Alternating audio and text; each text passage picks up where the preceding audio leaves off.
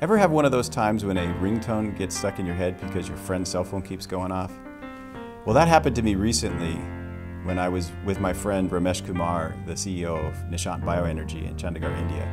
There'd been a 3x increase in the price of liquid gas, and people couldn't get their hands on enough of his stoves. His experience and the experience of 160 other social enterprises that we've worked with has taught us that driving distributed power is a key to economic growth. And the most important factor to make that happen is combining inexpensive energy technologies, the productive use of that energy, and making it easy to finance. If you look at the world population, it's set to grow by more than 2 billion by the middle of the century. And bringing on more large-scale power plants or trying to solve the problem one household at a time with home energy systems, these two solutions are just not enough. So we believe through our work with these social enterprises that the key is to enable small and medium-sized enterprises to provide energy for them to drive economic growth.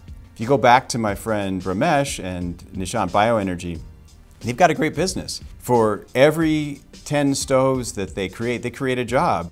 So what's the catch? Well, Ramesh doesn't have consistent energy to his factories for bioenergy creation or for the stoves. And every time the power gets cut in his factories, the economic engine stops. The good news is we can work together to help Ramesh and thousands of other social entrepreneurs like him.